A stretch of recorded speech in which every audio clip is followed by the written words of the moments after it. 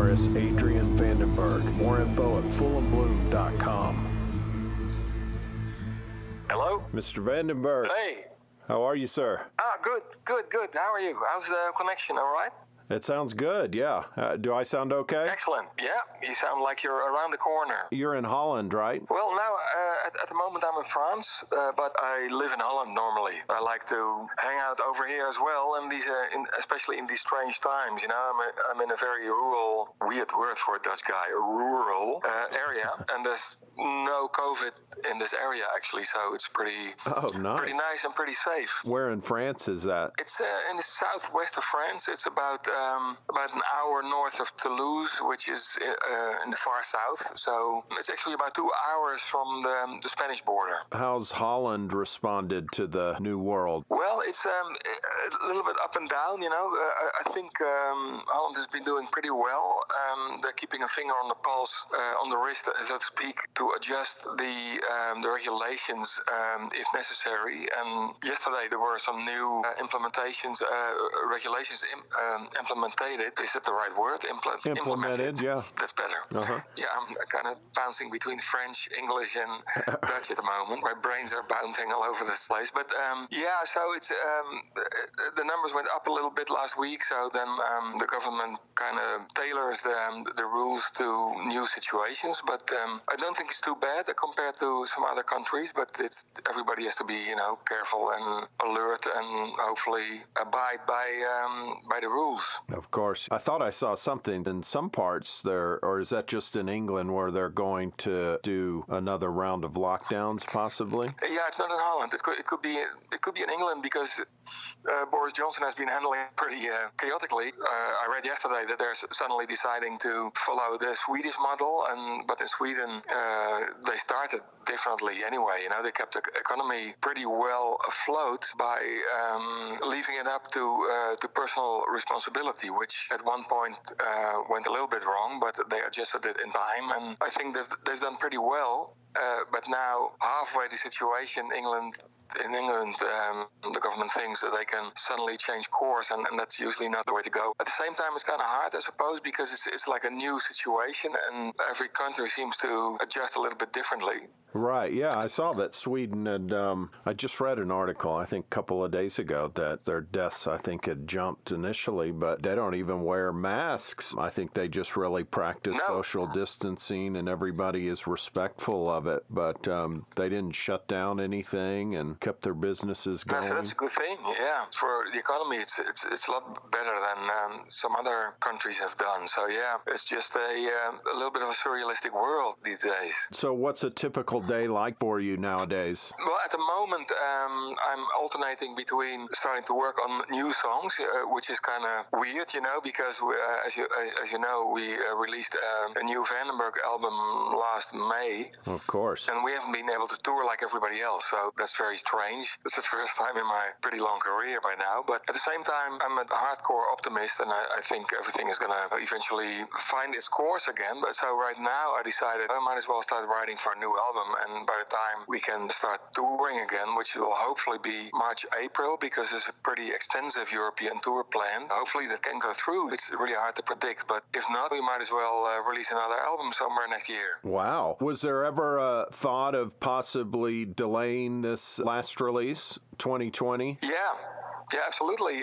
So when we talked about it, we came to the conclusion that everybody and his grandma is delaying their release. So we decided just to go ahead and put it out, which also for the reason that you start realizing a lot of people are home and probably listening to more music than they normally do when they spend most of the day at work. So we thought it would be like a nice thing for people to be able to listen to a new hard rocking record. And the other thing is the way it was projected back then. I'm not sure how it's going to happen right now, but it looked like everybody was going to release a record after the summer, September, October, which is now. This was just had a handful of peanuts right before we started, so I'm scraping my throat every once in a while. It's not Corona, but so we thought it was a good thing to go ahead anyway and see how it goes.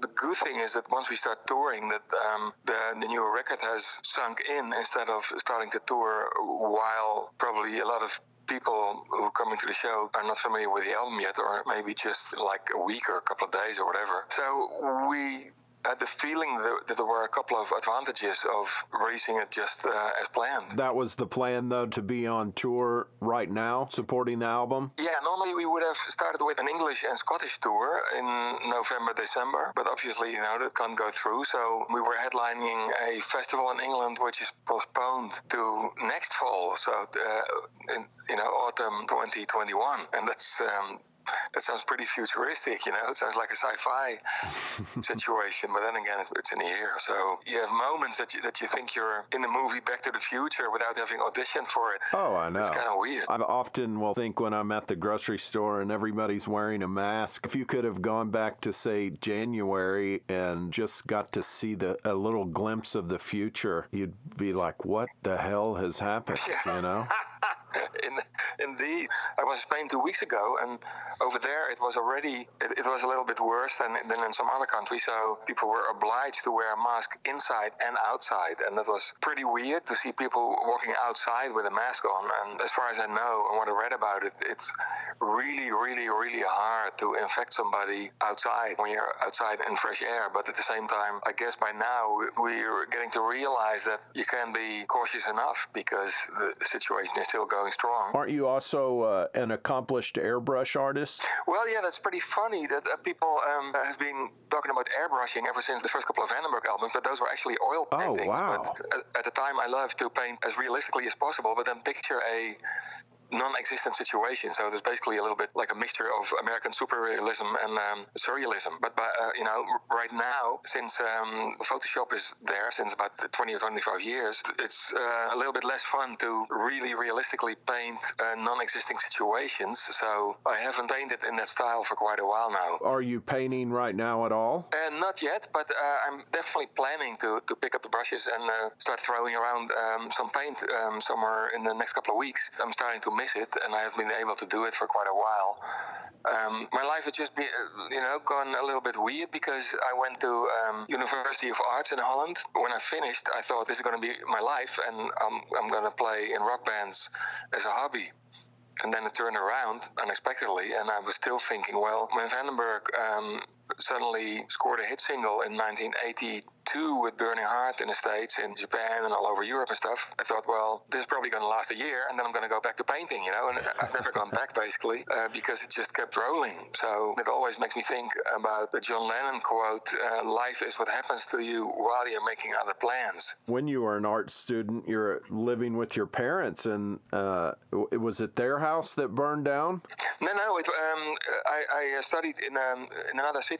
Oh, okay. Arnhem, I thought there was an hour away from. There was like a story where it burned down and you lost all your paintings and guitars. True, yeah, that's true, and that's when I went back to live with my parents for like a couple of months until I got back on my feet again, because I was right before some really important exams, and all my paintings burned, plus my favorite Fender Stratocaster, and all my records, all my vinyl records, and tape recorders, and clothes, and everything. So I had nothing left, and actually the only thing I had left was my car, because I wasn't home, and I actually considered just driving on to Spain or France and do whatever I felt like doing, because there was nothing left. When I went back home with my parents, I came to my senses and I thought I better finish my art education, and then at least I have a diploma which I can do something with. And is this what inspired the song Burning Heart? You would think so, yeah. No, actually not. Burning Heart is about a situation, about a love relation that broke up, and the me person, who's who the song is, who's basically singing the song or the lyrics, has got a bad case of jealousy. He or she is left with a broken heart, and he wonders whether it's the same with the guy or the girl who's with your ex. So yeah, it's definitely a jealous situation, trying to realize that the thing is over. What do you remember about writing that song, coming up with that intro? Do you remember anything about that? It was actually most of the song I wrote behind the piano at my parents' home when I was living with them for a couple of months in my art academy situation. I remember that I had a guitar intro, that acoustic guitar intro somewhere, and they kind of fit together very well. And then they started blending all the way through the song. So it came together very naturally. And I found over the years writing songs that usually the songs that come together in a natural flow are usually the strongest songs. When I started writing again for Vandenberg's Moonkings, my former band that I started about 6 years ago, I hadn't written any rock songs for at least 8-9 years. And I remember that my favorite songs were the songs that came together naturally. So I found a way to zone out too much thinking when I write songs, and try to go as much as I can with like a natural flow and the stuff that feels right, instead of what I used to do in the early Vandenberg days. I had a tendency to add kind of sophisticated chord changes, and sometimes I had the feeling that it turned into art for art's sake, and that's something that shouldn't be in rock and roll, I think. With Moonkings, I found that intuitive way of writing songs again.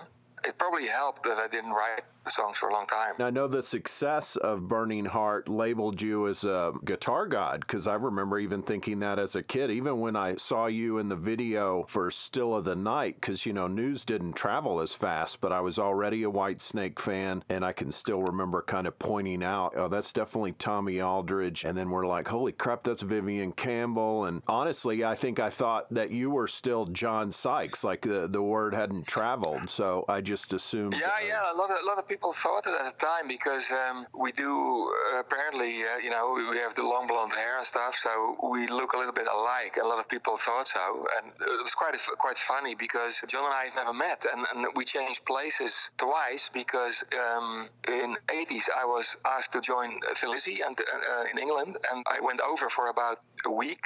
When I talked to my dad on the phone, he advised me to finish my art studies first, which I did. So I didn't join and went back to Holland, finished my art studies, but John Sykes joined. And then when David didn't want to work with John Sykes anymore, halfway the 1987 album, I came in. So that's when we swapped places again. So that was kind of weird. Didn't Coverdale even try to recruit you in the band before Sykes came in? Yeah, exactly.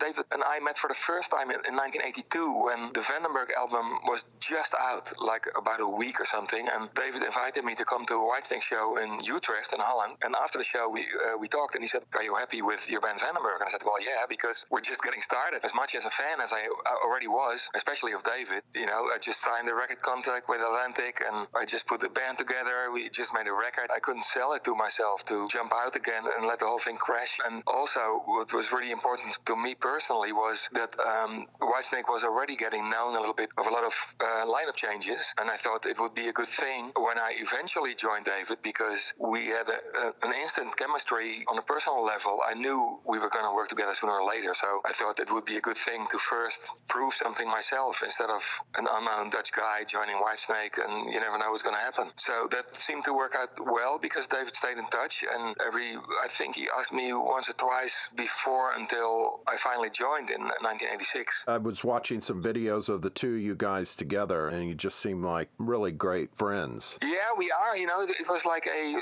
instant connection, and we spent so much time together on the road, and I stayed at David's house very, very often for very long periods of time when we were writing songs, so we used to hang out and play records and make compilations at the time on cassettes and on CDs and stuff. We've always had a strong connection, almost like a brotherly connection, so that was a bonus when you spend so much time on the road, and especially writing together, because the only time I've ever written together with anybody was with David. When I started with Vandenberg Moonkings 6 years ago, I wrote all the songs and the lyrics myself, just like this Vandenberg 2020 album. I got used to writing with anybody else, but since the connection was so strong with David, it felt very natural. And regarding your writing, you did music and lyrics on all three of the early Vandenberg releases as well, right? Yeah, exactly, yeah. When you're writing, I'm assuming you probably start with a guitar idea or maybe a piano idea, and then are you actually coming up with the vocal melody as well, or do you let the singer kind of hammer that out? Well, yeah, when I start writing on piano and guitar, mostly on guitar lately again, with ballads, I have a tendency to go 50-50, 50 guitar for some reason, and because it's handy to be able to play a melody with your right hand while you play the chords with your left hand.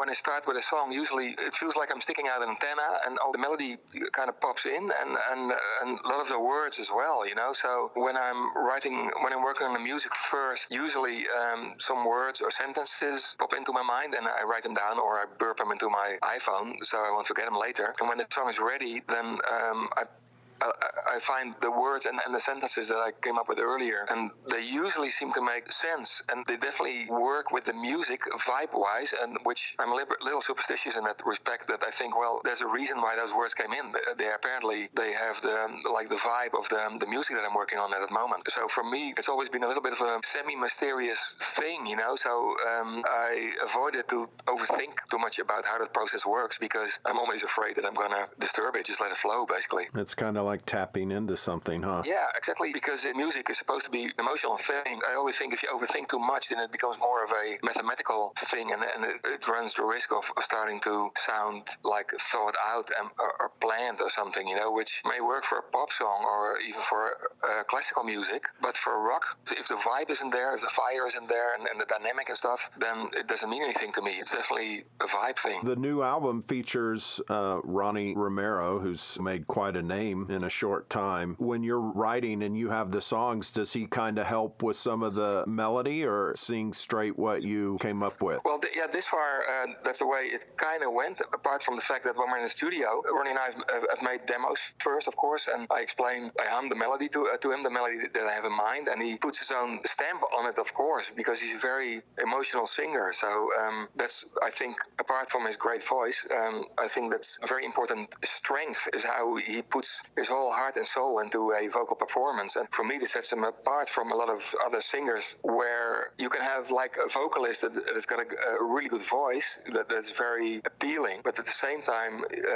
he or she may sing it like it's a piano or something, like just sing a melody like they do in musicals and stuff, and that doesn't do anything for me. And Ronnie, like I said, he puts his heart and soul in it. In that respect, for me, he's on the level of the great rock singers, you know, like Coverdale and Paul Rodgers and Steve Perry, you know, all those guys who sing from the heart and from the soul. That's what Ronnie does, and that's obviously an important reason why he became known so quickly out of the blue, you know, a couple of years ago. Yeah, I imagine he's just a monster in the studio. Is he pretty quick when he's working? Yeah, he is, and we were pretty well prepared. And with Ronnie, I have the same thing that I have, a similar thing that I have with David, and with the singer for Moonkings, who became a good friend of mine, Jan Hoving. He's a fantastic singer as well. We worked with for the last 5 years.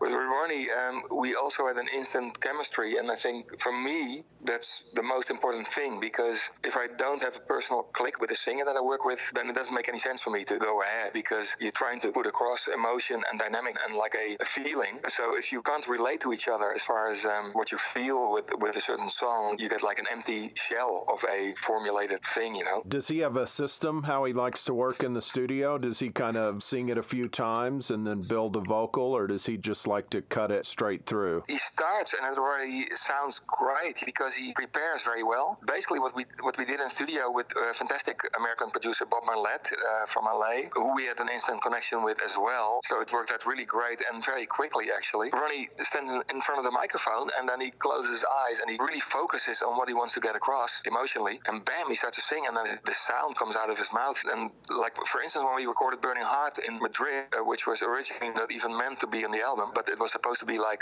something to put out with the press release so people would know that Ronnie and I were working together and we're going to put out a record. But when we recorded Burning Heart, Ronnie did 2 takes and that was it. He just sang his heart out, and I had goosebumps all over again, and I must have played the song a million times by now. Right. So for me, it was a new emotional depth that it gained by Ronnie singing. Often when people will redo a song, especially with a different singer, but even with the same singer, it doesn't come out right. But God almighty, I'd listen to that. It sounds phenomenal. I agree. You know, it was very interesting because, like I said, I played it so many times with Moonkings. We played it so many times as well live, and we actually recorded an acoustic version of it. And Jan sang it his way, and Ronnie sings it his way. And so what I did, as people will notice, with the solo, I stuck very close to the original solo. Apart from the fact that the first part I did on acoustic guitar, and then I went into the electric bit, and I stayed really close to the melody of the original solo, but with 30 years of emotional experience. So for me personally, personally,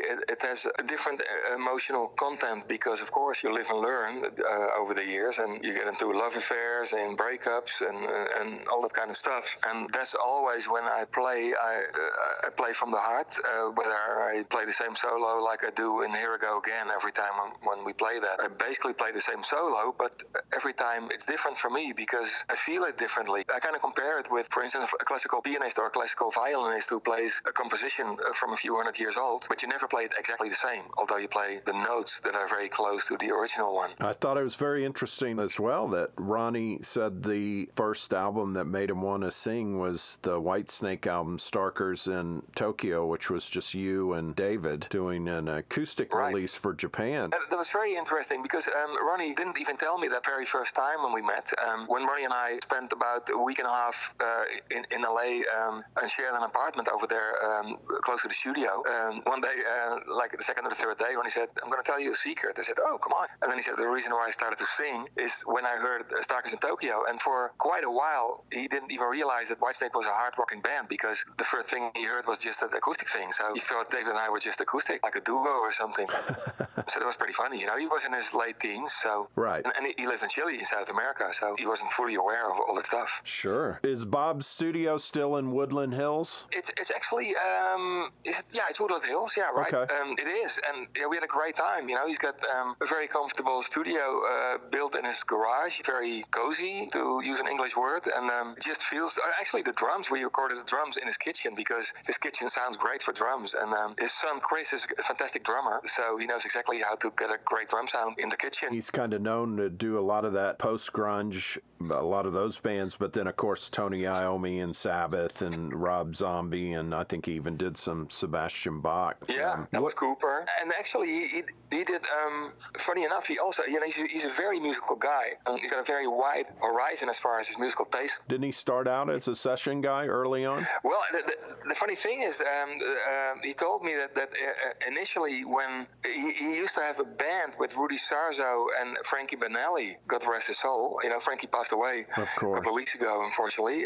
But Bob is really good friends with Rudy Sarzo. They had a band together when they were in their early 20s. Isn't that bizarre? What was the band? No, it was, a bar band, like a cover band, just to get by and make some money. It was pretty funny, and Rudy lives pretty close, so it was great that Rudy played a couple of tracks on the album, and also Brian Tichy, fantastic drummer. You know, he played a couple of tracks on the album. So initially, I wasn't sure whether I was going to be able to get the lineup together for this band, and I didn't have a drummer and a bass player yet. So I approached Rudy and Brian to ask if they would like to guest on the album, and they did. So when I found Koen and Randy, the drummer and the bass player in Holland, Rudy and Brian agreed to play just on a couple of tracks. When you record at Bob's house, are you just laying down sort of basic tracks, drums and bass and some guitar, and are you cutting vocals there as well? Yeah, all the vocals have been cut with Bob, and I finished a couple of the guitars back home in Holland. Then you just send them over by mail because I hadn't finished all the guitar parts yet, all the solos and stuff. Oh, okay, so basically you just took it back home and just did some solos, but rhythm, guitar, and most of the solos were cut in Woodland Hills?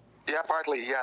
Not everything, but most of it, yeah. Moon Kings, is that on hold indefinitely? Yeah, because the problem was that Moon Kings, we had a fantastic time, but we were limited because Jan, the vocalist, who's a very good friend of mine, he's got this huge agricultural farming company in Holland, and he couldn't tour outside for longer than a couple of days outside of Holland. So we predominantly played in Holland, and we did a French tour 2 years ago, and some German dates and stuff, and it was just a pity because we had a lot of offers for touring in other countries, but we couldn't do it, and I really started missing it. So I decided the best way to deal with it is to put Moon Kings on ice, so to speak, and hopefully do like a Dutch tour in 1 or 2 years or 3 years or whatever. But my main focus, of course, now is on Vandenberg because we're having an incredible amount of international attention from the States, Japan, South America, Russia, you name it. So we're going to hopefully tour our ass off next year when everything is back to normal, I hope, like everybody hopes. One thing that I saw, it looked like on a video that I watched was, I know you did the album covers or painted them. It looked like Alibi was, you had a big giant painting of it on the floor leaning against a wall. Is that the original painting? Oh, yeah, that's right. Yeah, it's true. I had, It's in my home studio room, and I got those two paintings. I have them hanging on the wall. Wow.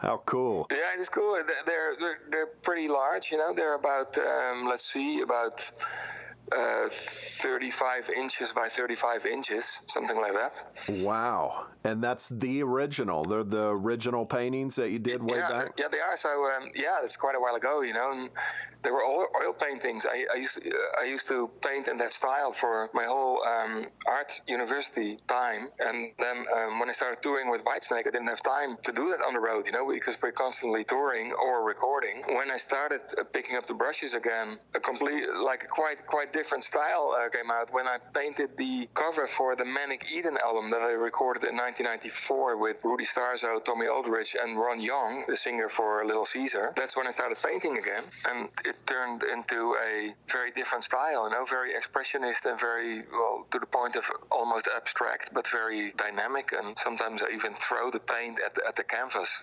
to see what happens, you know. And then like Jackson Pollock. Yeah, almost. You know, he's definitely one of my influences in my art period, in my art university period, but also Dutch painters like Van Gogh and Karel Appel, Willem de Koning, who moved to America in the 60s and became really successful as a, you know, more than an artist, but he's a Dutch guy, you know, like Eddie Van Halen. A lot of people think he's American, but Eddie's Dutch, you know. He moved to the United States when he was 14 with his family. Right.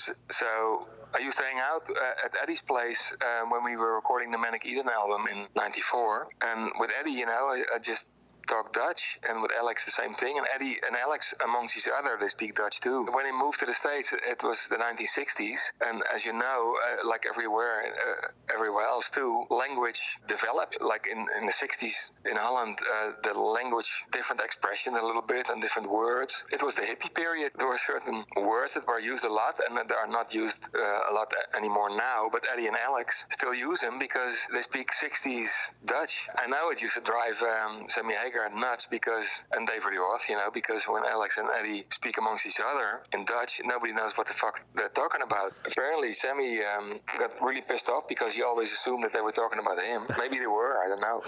Did Vandenberg tour with Ozzy on the Bark at the Moon tour? Yeah, we did. It was fantastic. You know, we toured for about 4 months, United States, and after that, I've seen Ozzy quite regularly because with Whitesnake, our assistant tour manager has been Ozzy's lifelong best friend, you know, ever since elementary school. His name was Pete Mertens, and Pete and I used to go to Ozzy for a cup of tea occasionally, you know, when we were in LA. But the tour with Ozzy was fantastic because Jakey Lee was playing with them. Tommy Aldridge, that's actually where I met Tommy for the first time. And when Vandenberg started headlining after the Ozzy tour, we had a couple of shows where Quiet Riot was supporting us, and that's when I got to know Rudy. So on the first tour, I got to know Rudy and Tommy. I couldn't expect to be in the band with them a couple of years later. So it was pretty interesting how that goes. Oh, it's always weird. I've been doing interviews for about 15 years, and I'm always blown away at the connections. It can be one guy has a connection with a certain group of guys, and then those guys have a connection with another guy that the first guy had jammed with. It's just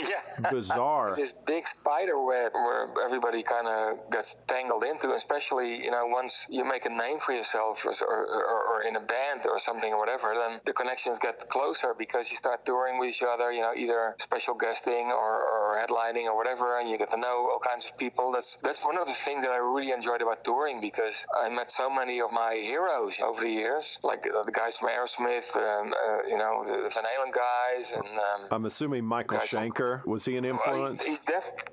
Well, Michael and I are pretty much the same age, and we are both from the European style of playing. So I've always seen a lot of connection with Michael as far as my choice of notes and stuff, because I was raised in a family with classical music. My sister is a classical concert pianist, and my dad used to play classical piano and jazz piano all the time. So our house was one big pandemonium of classical, jazz, and rock music. And yeah, Michael is a fantastic player. I mean, I've always looked at Michael as like the Mozart of guitar, whereas Eddie is like a natural successor to guys like Jimi Hendrix to me, you know, because the way Eddie changed guitar playing and influenced basically every other rock player after him. And that's pretty amazing, actually, you know, realizing that. Right. Are those two guys kind of the guys that inspired you to play? No, when I started playing, it was guys like Jimi Hendrix and early Eric Clapton and Leslie West and Jeff Beck.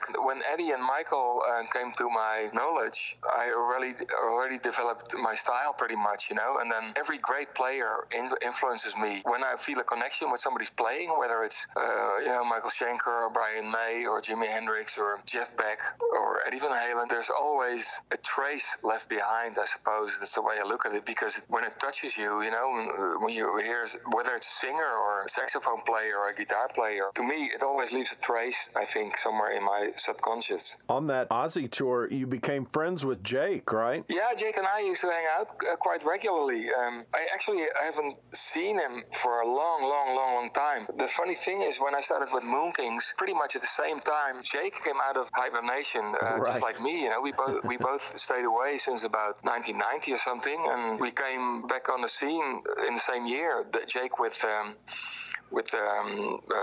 his band, Red Dragon Cartel. Yeah, the Dragon Cartel, and me with Moonkings. An interesting parallel, you know. Right. But I always thought we got on great. I think he's a fantastic player. It's just a pity that he kind of disappeared for quite a while. But what I read at one point was that he wanted to take care of his mom or something. His mother was ill or something, and that's an important reason why he kind of stayed away for quite some time. What was he like back then? Very relaxed, focused with his playing, of course. What we regularly did, we had breakfast at places like Howard Johnson's, that kind of stuff, you know. Actually, Jake introduced me to onion rings. I remember that. I never knew onion rings. That was one of the things, you know. And sometimes we hang out on each other's tour bus. Would you jam together? No, I don't think we ever jammed together. But I do remember a couple of times that we warmed up with our guitars not connected, just like dry, not electric, just like a practice guitar on your lap, and just fiddle before the show a little bit. I have a handful of Whitesnake ones, but I don't want to wear you out. I do have to go, but if you want, you know, I'd be happy to do another one whenever you like. Next time, I mean, there's a lot to talk about, so it's fine with me. Very cool. I sure do appreciate your time, man. It was a real honor speaking with you. My pleasure, man. My pleasure. I'll be in touch. Great, Adam. Great talking to you. Take care and be careful and be safe.